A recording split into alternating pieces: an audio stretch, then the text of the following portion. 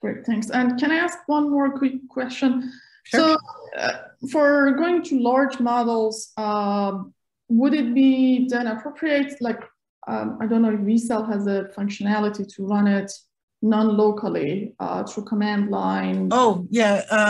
Well, not through command line. Actually, all of our models, I forgot to tell you this, so I'm glad you reminded me. So all of our models can run either locally, or most commonly, we have you run them on our servers, right? So not on your own local computer. So if you're hooked up to the internet and you're going to save the simulation results to our database, Mm-hmm. green button, which actually runs the model on our servers here, on our compute servers, solvers, and saves the model to the local database. So then you just port it over to your system.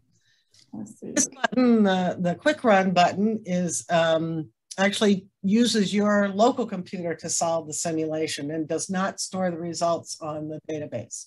So this is really handy for quick things where you're varying parameters a lot and you don't really want to save all the individual results, because sometimes the overhead of just sending the results back and forth takes a long time, right? But these ones are solved here, so you can start it running and then go off and do something else and come back when it's done and find the results on the server.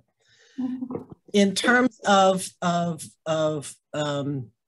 running it local, you know, having your own offline compute solvers, a couple people have installed that a version of vCell to do that, but it means that you have to maintain everything and the interactions, so it's actually kind of complicated. Mm-hmm. The individual solvers are available on the biosimulations. Is Jan Yes. there? Yeah. I think Jan's fixing RHEL at the moment. So Yeah.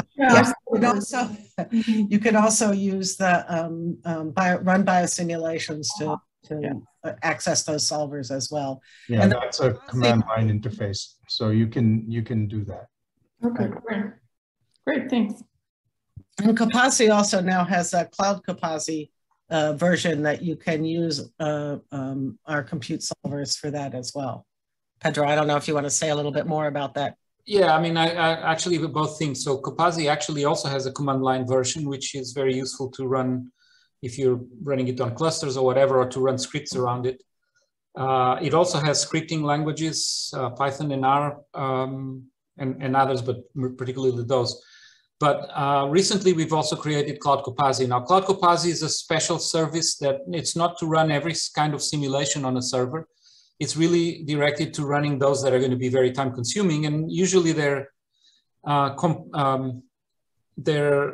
not one simulation, but very many of them. Either you're repeating something, or you're doing a very large parameter scan, or you want to repeat a parameter estimation several times, or you want to do, this is one feature we're just adding that's not ready yet, but whether you want to do a profile likelihood of your parameter estimation. All of those things require very large numbers of simulations. And we have this web front end where you just upload your file and tell it, well, you want to do the profile likelihood or parameter scan, and then they get shipped off to a cluster and split down into many different processes, and hopefully you get a little bit of acceleration, sometimes a lot of acceleration. So